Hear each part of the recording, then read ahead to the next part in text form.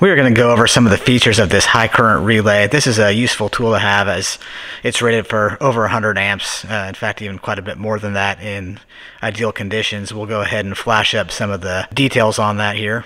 We're going to go through each step of the way, showing you what it takes to get the connector assembled and put this to use on your project. Okay, let's go in for a closer look. Typical to a relay, you'll see it's got two studs for your high current feed in and out. That's what's being switched on and off. And you have some small pins here and a sealed connector that are going to be your low current side to trigger the relay on and off. As simple as that. 4 different locations. You can see there's a connector here. This is the sealed connector, and we'll go through how to crimp that. Okay, you're just going to use a typical copper lug for your cables. 4, 6, 8 gauge. I'll work with this. 10 gauge. You can put multiple on there. Just a simple stud that you can stack them on. It's a 6 millimeter, so like a 1/4 inch will work well for it. 1/4 inch diameter on your lug, and it's a 6 millimeter stud and nut. The connector, we'll go through how to terminate that, and for your low current side, for your switching, a simple positive and negative. You can switch either side, and there's no polarity on this. You can switch the top or the bottom pin with power or ground, just as long as the power or ground is opposite on the other side. And then here's your feed through. This is what's going to be feeding your line side and then your load. Pretty simple. We'll go ahead and proceed. Let's go ahead and assemble the sealed part of the connector. Going to have to strip a little bit of wire off. We already did that. And we're going to insert the seal onto the wire.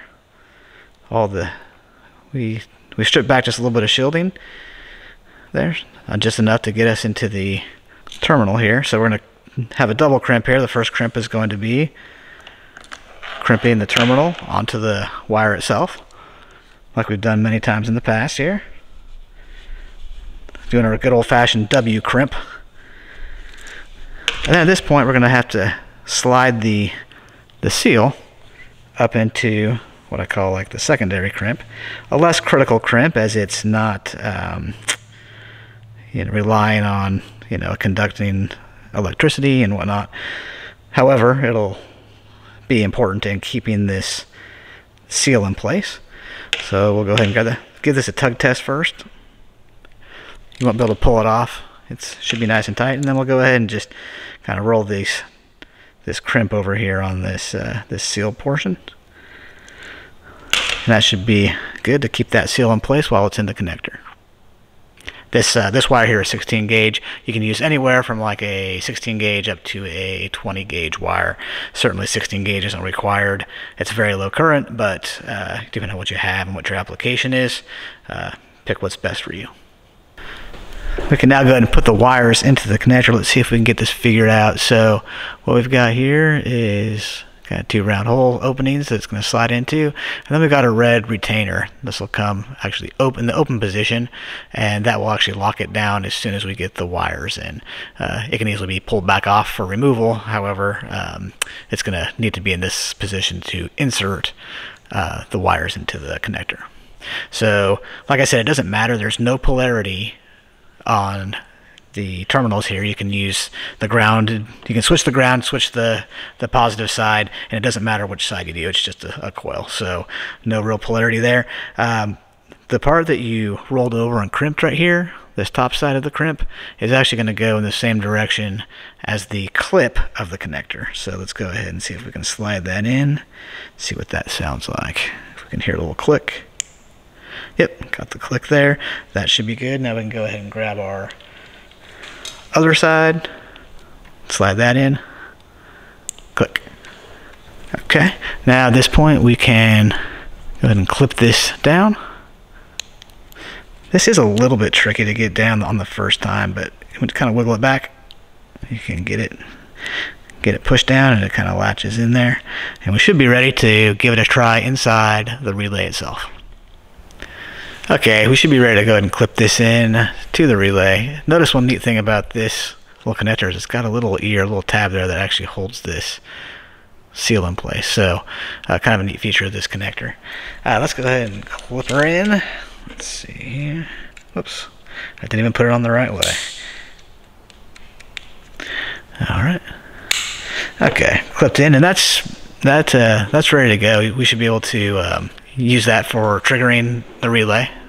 Simple 16 to 20 gauge wire, not a big deal. Just hook one side up to a switch, and it'll turn the relay on and off. We'll go ahead and jump into the terminals you use. These are copper lugs and some smaller gauge terminals here.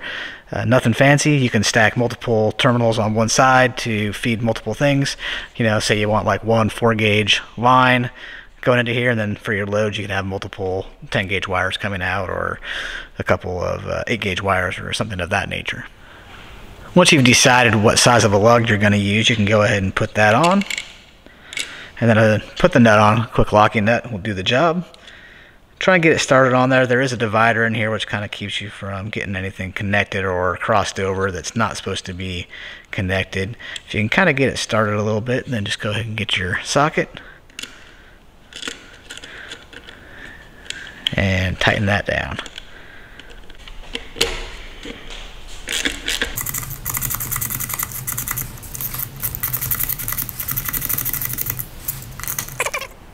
Okay, now that we've got this connected and we've got our terminals in there, it's always a good idea to test things. So for extra credit, we're going to go ahead and test this out first. This is an electromechanical relay, so we should audibly be able to hear the relay engage. So like I said, there shouldn't be any polarity on this, on the coil on the low current side. So we'll go ahead and give it a try, see what we can hear.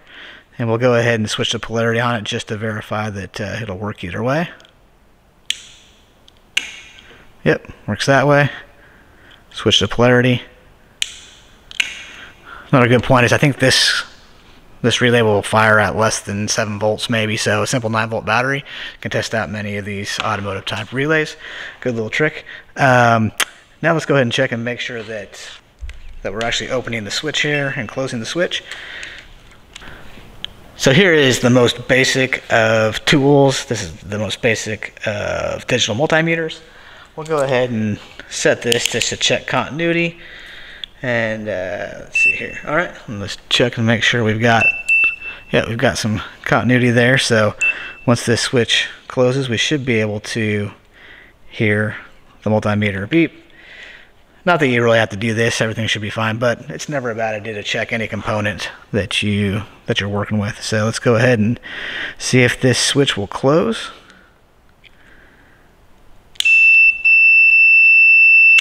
Sure enough, it does, and obviously at our polarity, it does as well. So it looks like we have a winner. All the connections are solid. They seem to be working good, and we have the relay working as a switch, and that's about it. That's all there is to it. Very simple electromechanical relay. High current, very useful tool.